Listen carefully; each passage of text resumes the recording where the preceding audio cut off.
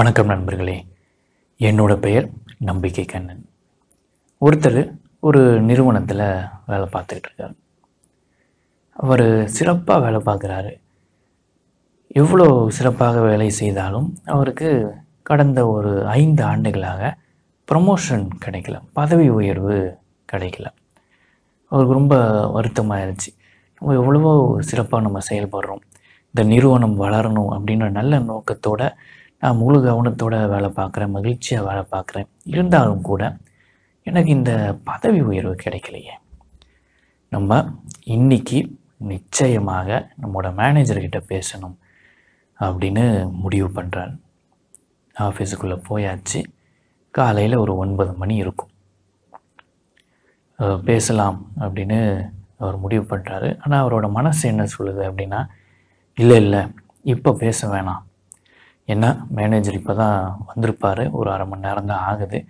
அவர் வீட்டில் ஏதாவது பிரச்சனை இருந்துச்சுன்னா அதே மனநிலையோடு இருப்பார்.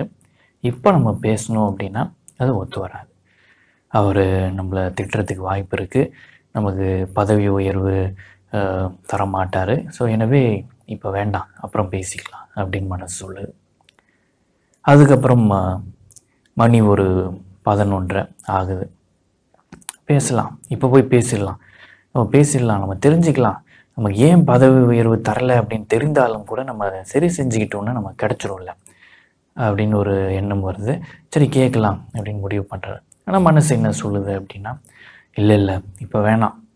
ஏன்னா மதிய உணவு நேரம் வந்துருச்சு, ஒரு பசியாக இருப்பார்.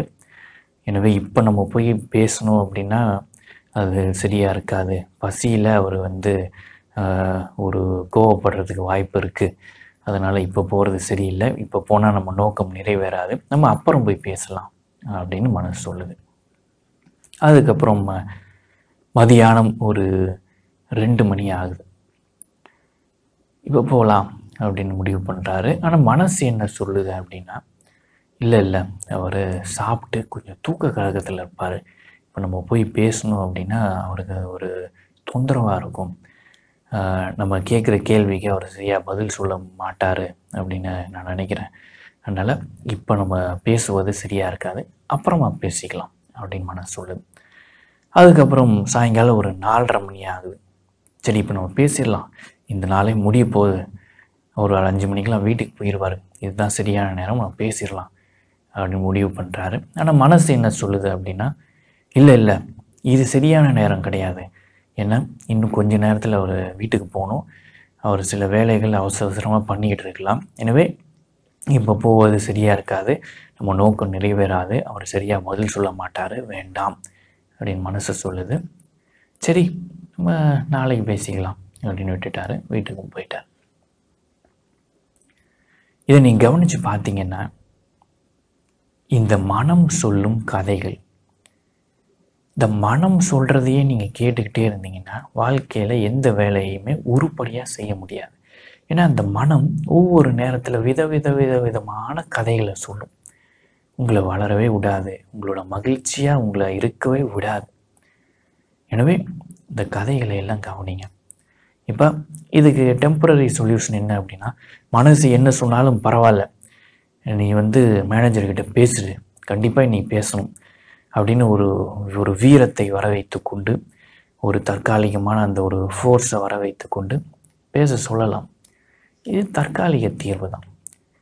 ஆனால் மீண்டும் எதிர்காலங்களில் அந்த மனசுக்காக சொல்லிக்கிட்டே தான் இருக்கும். எனவே நிரந்தர தீர்வு என்ன அப்படின்னா, மனம் சொல்லும் கதைகளை கவனிங்க. ஏன் அப்படி சொல்லுது? இந்த உதாரணத்தை பார்க்கும்போது ஏன் அப்படி சொல்லுது? நம்ம போய் பேசி நம்ம மேனேஜர் நம்மளை திட்டினா என்ன இப்போ?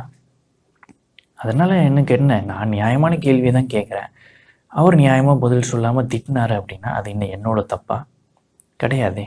நான் ஏன் கவலைப்படணும்? அது எனக்கு பிரச்சனை இல்லை, நான் கேட்பேன். அவர் நியாயமாக பதில் சொல்லலைன்னா சிறிது காலம், ஒரு சில நாட்களை கழிச்சுன்னு கேட்பேன். அப்பயும் நியாயமாக பதில் சொல்லனா அவரோட மேலதிகாரிகிட்ட போய் நான் கேட்பேன், அவ்வளவுதானே. எனவே மனம் சொல்லும் கதைகளை கவனியுங்கள். மனம் சொல்லும் கதைகளை கவனித்து அதோட ஆணி வேருக்கு போங்க. அது என்னன்னு பாருங்கள், அதுக்கு என்ன தீர்வுன்னு பாருங்கள். அப்படி செஞ்சால் தான் மனம் சொல்லும் கதைகள்லேருந்து நீங்கள் விடுதலை அடையலாம். மனம் சொல்லும் கதைகளை நீங்கள் கவனிக்க ஆரம்பிக்கிறீங்க.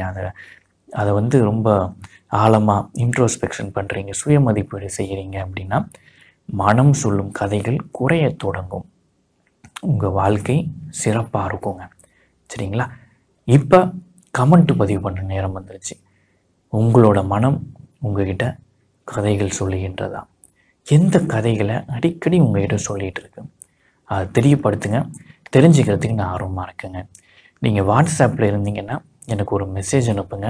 தினமும் பயனுள்ள வாசகங்கள் உங்களோட ஃபோனுக்கு வந்து சேரும். வாழ்க்கையை மாற்றும் பயணம் மற்றும் இதர பயிற்சிகள், லைஃப் கோச்சிங், இதை பற்றிய விவரங்கள் கமெண்ட்லேயும் டிஸ்கிரிப்ஷன்லேயும் இருக்குங்க. இவ்வளவு நேரம் இந்த வீடியோவை பொறுமையாக பார்த்த உங்கள் அனைவருக்கும் என்னுடைய மனமார்ந்த நன்றி. வணக்கம்.